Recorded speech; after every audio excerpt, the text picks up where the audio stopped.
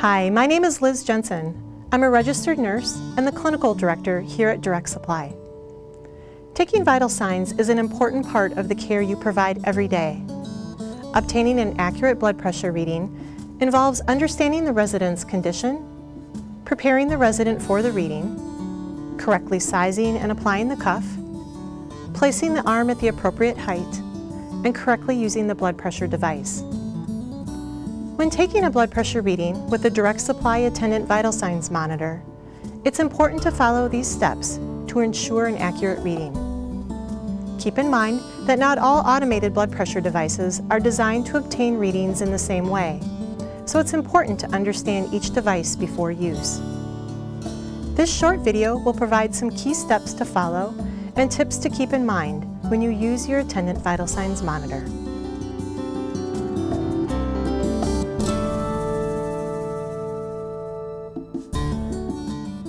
Before taking a resident's blood pressure, it is important that the resident be fitted with the appropriate sized cuff.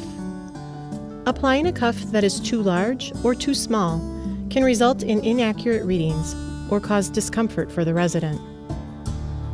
An appropriately sized cuff will close within the marked range on the cuff, with at least 2 fingers of space between the cuff and the arm. If the cuff flap fails to reach or exceeds past the marked range, a different cuff size should be used. If you need additional cuffs for your Attendant Vital Signs Monitor, call your Direct Supply account manager for more options.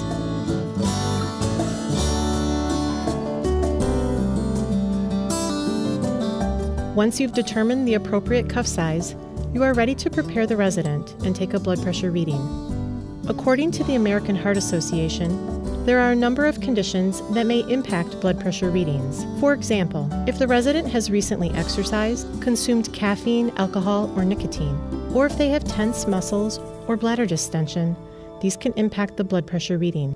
Environmental factors such as temperature, talking, and background noise can also impact the results. You'll want to keep all of these in mind when taking a blood pressure reading. First, assist the resident into a comfortable seated position with legs uncrossed.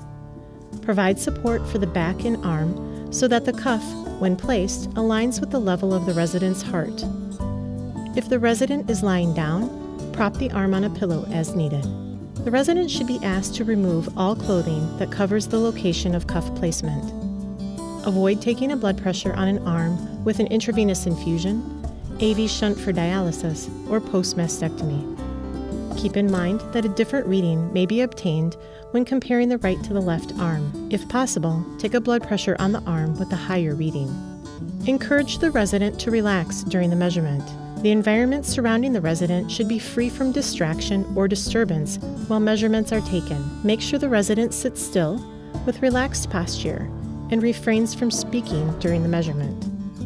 These precautions will help to ensure consistency and accuracy in the blood pressure readings.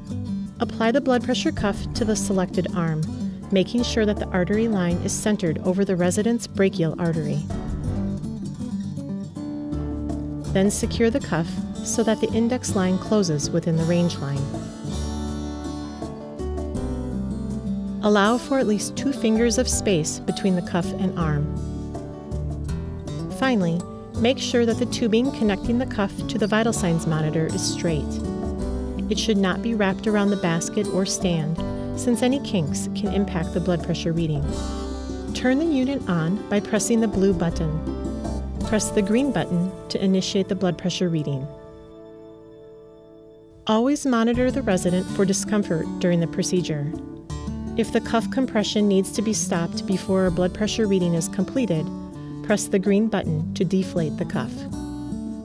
If the reading seems to differ significantly from previous readings, you'll want to deflate the cuff completely and wait for 2 to 3 minutes. Then reapply the cuff and retake the blood pressure.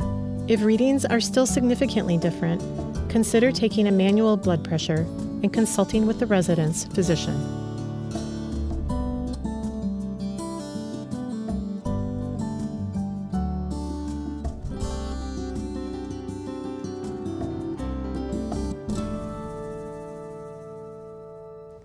We hope this instructional video has been helpful.